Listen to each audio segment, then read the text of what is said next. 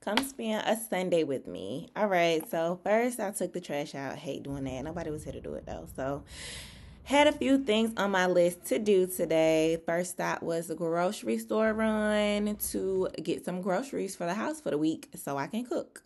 Saw that on TikTok, had to get it. Got a little few things for the week. Got that to add to my decor at the house. Couldn't forget the fresh flowers. You know, you gotta add them to the house weekly.